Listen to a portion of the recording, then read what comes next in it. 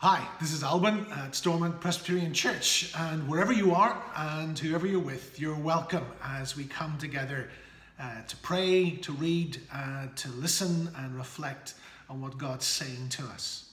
So I'm going to invite you to join me in prayer. Prayer is a bit like Wi-Fi, really. It's invisible, but it connects us to who we need to be connected to, God. So will you come and join me? Let's pray. Father God, we thank you for this wonderful privilege and this wonderful opportunity of being able to talk with you. We thank you that you listen to each of our prayers because we matter to you, and what's happening around us and in our lives matters to you. You are an awesome God, a God of creation, a God of power, a God of authority.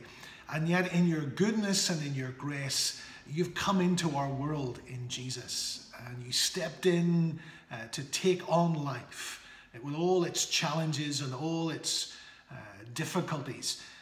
And you walked this earth. You faced the challenges and the difficulties. And ultimately in Jesus, our need, our greatest need was met. He died in our place and on our behalf. He died to pay the price for our sin, that we might be set free from that we might be invited into a relationship with you, that we might be able to call you Father. And that's what we do. We come to you as our Father, and we come wanting and needing your embrace, needing your love and your peace and your grace and your reassurance.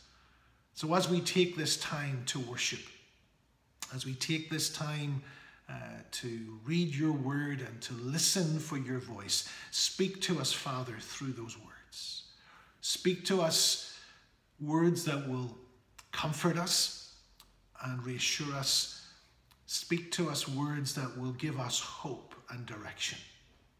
And may we, by the power of your Spirit, be able to receive those words, understand those words, and respond to those words. Hear this, our prayer, for we ask it in Jesus' name. Amen. This week we're beginning a new series of studies, and we're going to be looking at the book of Exodus. So if you'd like to turn with me to Exodus, it's the second book in the Old Testament, and we're going to read just a few verses, a little story from Exodus chapter 2. So let's listen to this story. Now a man of the house of Levi married a Levite woman, and she became pregnant and gave birth to a son.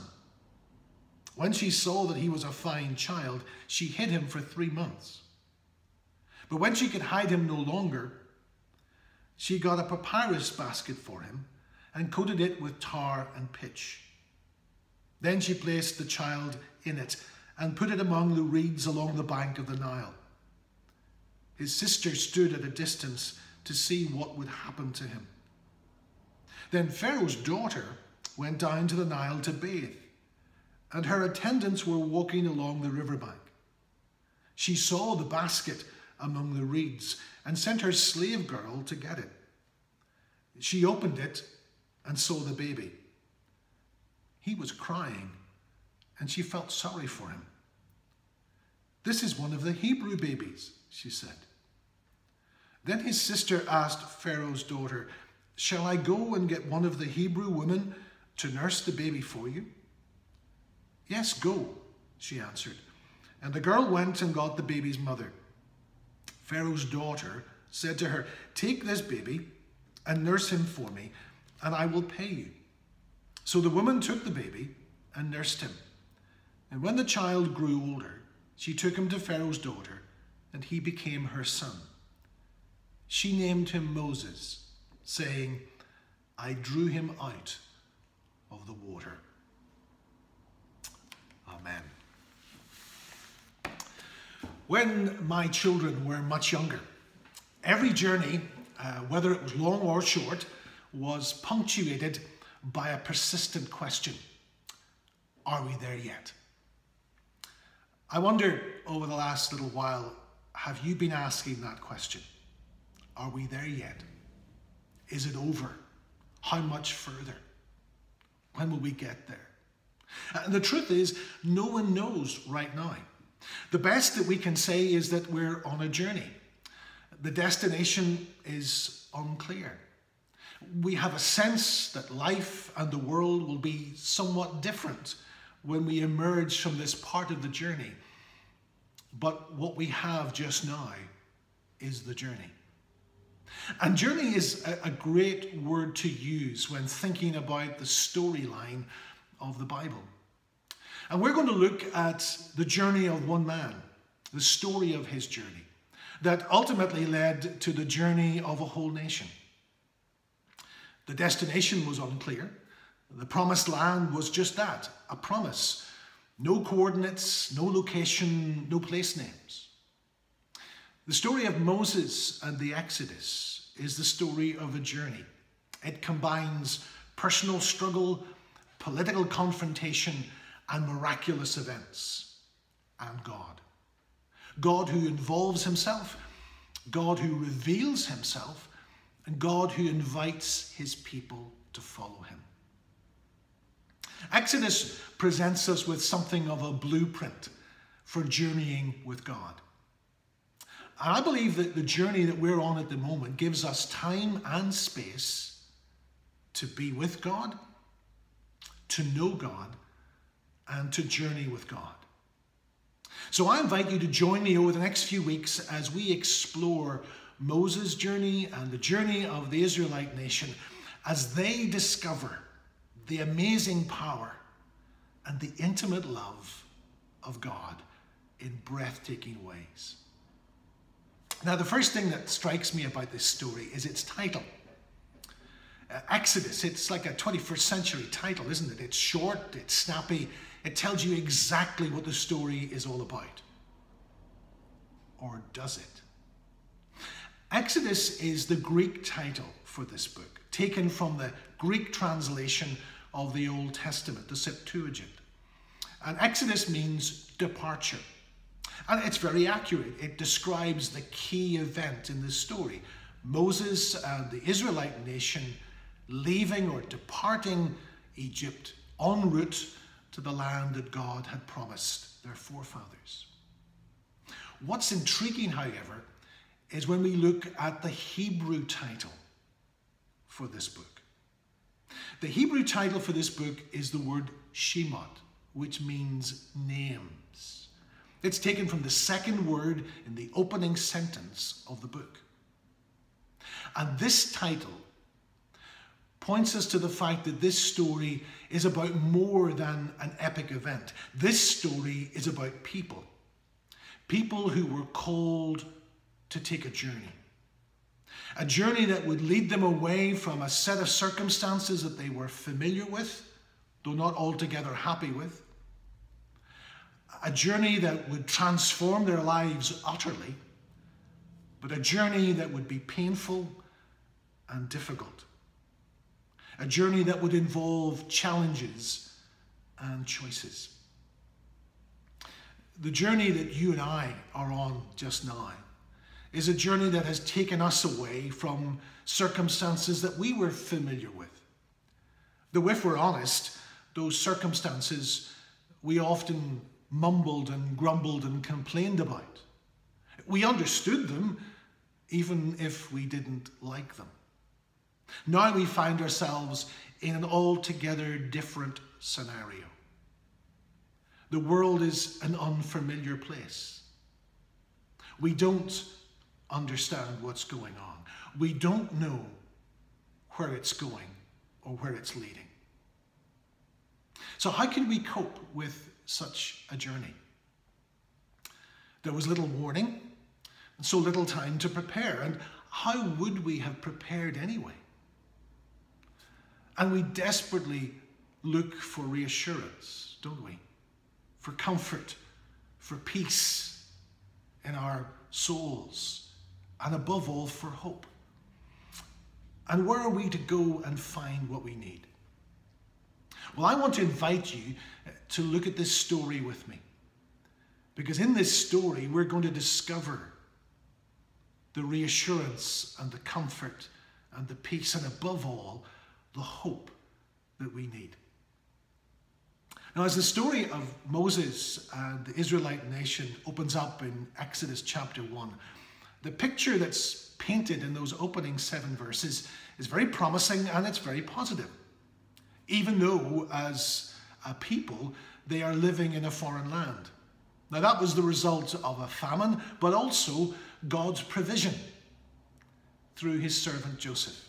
And you can read about Joseph in Genesis chapter 37 and following. Joseph had won the respect and the trust of the king of Egypt. And so the king welcomed all of Joseph's extended family, all 70 of them. And we're told that they prospered and they grew.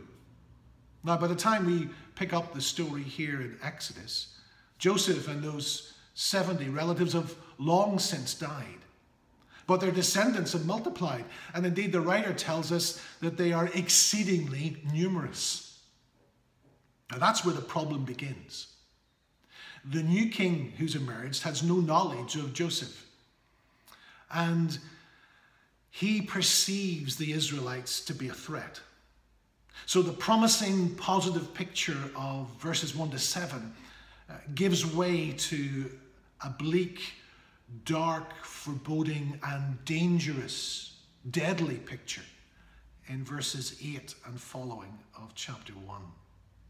A picture that's dominated by exploitation and abuse and the ruthless murder of Israelite or Hebrew baby boys at birth. And it's into this bleak and terrible picture that God begins to act. It's like a disaster movie. The picture that we have is dreadful and dark and foreboding, and there appears to be no obvious resolution. It cries out for an intervention, a dramatic intervention. It cries out for a hero, a deliverer. And we get a hint of this in verse 17. The Hebrew or Israelite midwives, although they were under the authority of the king, they allowed the male babies to live. Why? They feared God. They respected and honored God. They sought to live God's way. And so into this bleak picture, God acts, and he does so through the integrity and the dedication of the midwives. Now, it's an inauspicious start for a story of redemption and freedom, but it's a start nonetheless. And it's a start that heralds the arrival of the hero. Though, as we're going to discover, he was something of a reluctant hero. This story sees God working. And incredible though it may seem, God chooses to work through people. Because Moses arrives under the threat of death. And yet, though he was a Hebrew baby, an Egyptian princess finds him. And his mother is employed to be his nurse. And we begin to see God's plan unfold and emerge through people. And this is a feature of God's story. It always involves people. So that's the second thing I want you to notice. Just as the title of this book, Shemot, Names, pointed us beyond the epic event to the fact that this is a story about people, now this incredible, extraordinary scene by the banks of the River Nile, with a baby in a basket, an Egyptian princess, the baby's sister suggesting to the princess that she employ a Hebrew mother to nurse the baby, and then, with permission, summoning the baby's mother to be that nurse. God is at work. What we have here in broad brushstrokes is an extraordinary story of God at work through people. But it's a story that points prophetically to a glorious technicolor story that we find in the Gospels. Because what God does through Moses for the Israelites here, God in Jesus has done for the whole world. Jesus' arrival was every bit as inauspicious as Moses. Born to a couple from humble origins, with a feeding trough for his bed, having to flee because a king had issued an edict that all male children should be killed at birth, Jesus' arrival was every bit as traumatic as Moses. But God was at work through people. And God became a person to work out his plan. The journey that you and I are on at this point in time is one that fills us with fear, and those fears are real. It's one that fills us with anxiety and uncertainty. We can't understand what's going on around us and what's going on in us. But I want you to know this: God is at work. And he's at work in your life and in my life. Crisis has a habit of helping us to rethink and reevaluate and reconsider. And in these days in which we're living, we have that time and space, because the tyranny of the urgent and the busyness that always threatened to engulf us has been halted. Now, the dangers are real. We know that. And the fears that we experience are real. We know that too. And the pain and the suffering and the sadness, the distress and the anxiety and the uncertainty, all of that is real. We don't know the future. We can't predict the future. So we have to live in the moment. And in the moment, we discover what really matters. In the moment, we discover what's of real value.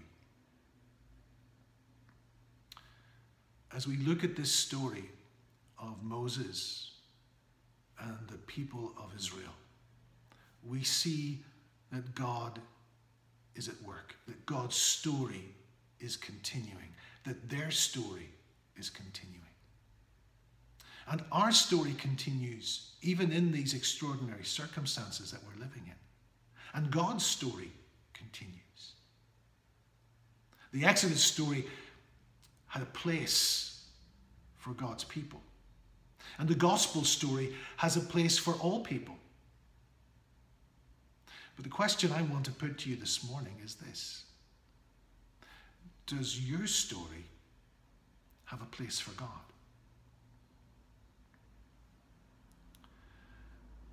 Journeys begin with the first step.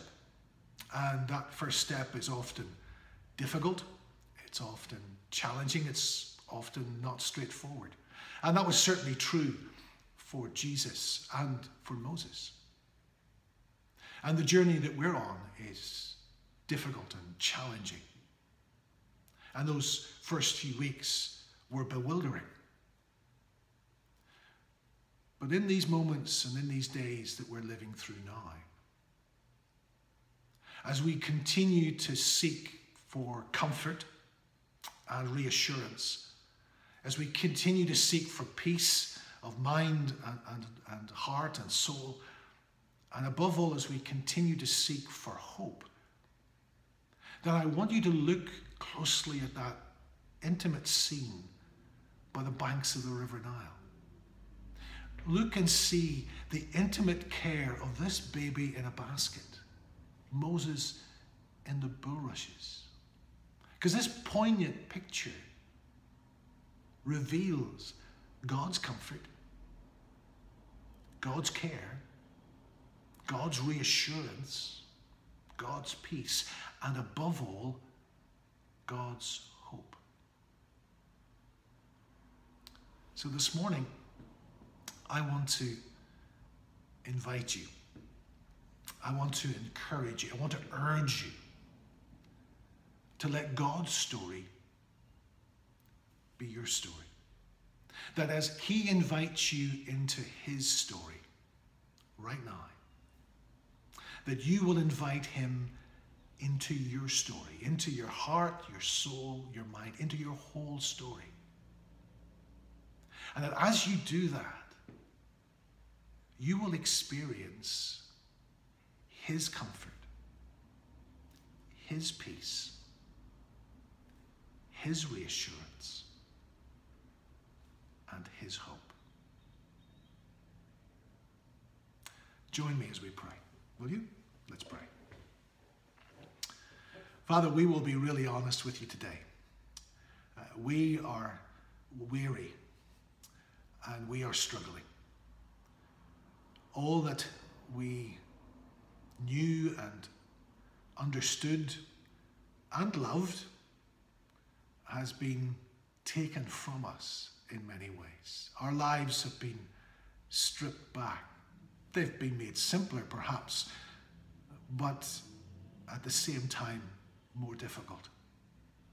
And so we come with a mixture of emotions, struggling to cope with how we feel from day to day, struggling to cope with the thoughts that invade our minds, trying to process information that is beyond us at times, trying to see ahead, but it seems so unclear and so foggy. We come to you and we are grateful and we are thankful that your vision is not unclear and it's not foggy, that your plan is working out, that you're at work in our lives right now. And so I pray you'll help us to catch a glimpse of what you're doing in our lives right now. And Father, our concern, our burden is for the people around us as much as for ourselves. We're concerned for our family, especially the older members of our family, especially those who have health issues, those who feel vulnerable and frightened. We're concerned for those who are serving in dangerous places, and we would never have seen hospitals and medical facilities as dangerous places for those serving, but we recognize that. And for those who support them in their work, the cleaners, the domestics, the people making food, all of that is anxious for them. And so we pray for them today.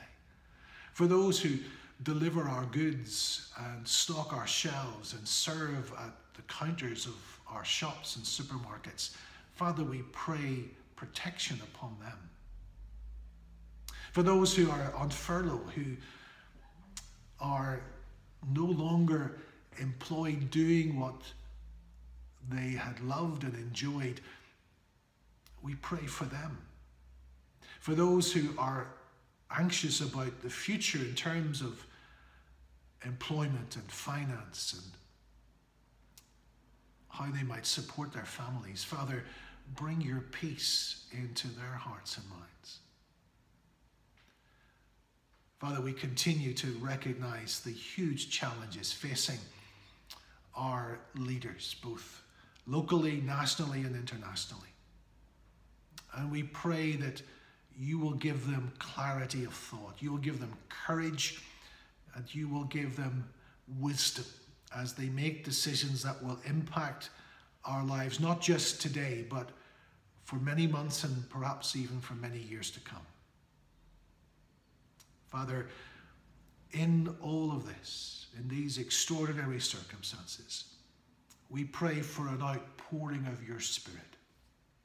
We pray that you will open us all, not just us, but open us all in this island to your love and your grace, to the good news in Jesus. And may we as a people continue to pray for that.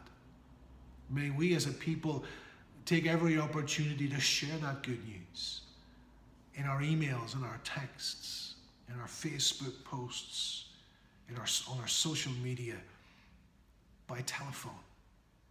May we be people of promise and people of hope who share that promise and who share that hope. Father, we thank you that in Jesus we have one who understands us and one who gave his life for us.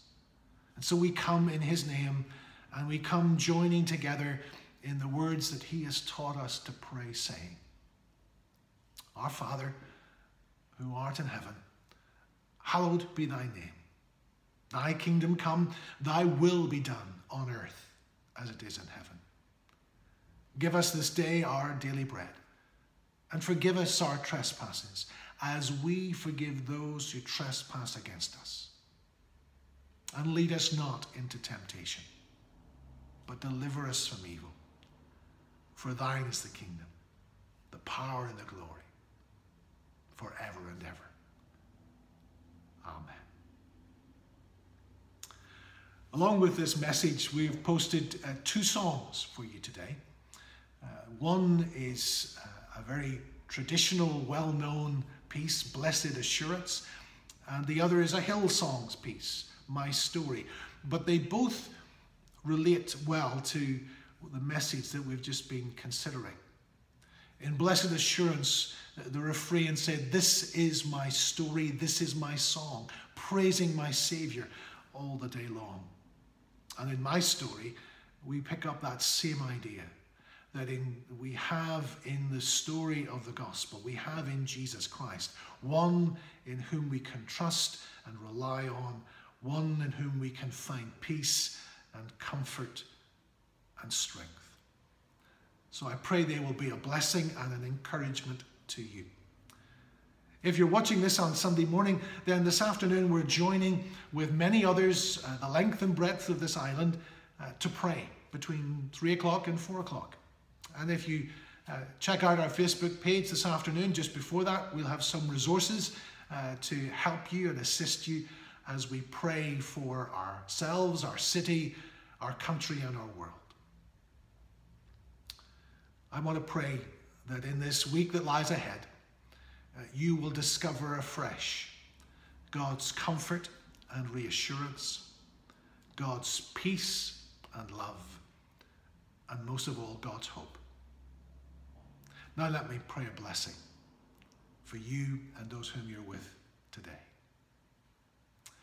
May the amazing grace of the Master, Jesus Christ, and the extravagant love of God the Father, and the intimate friendship of God the Holy Spirit be with you now and always.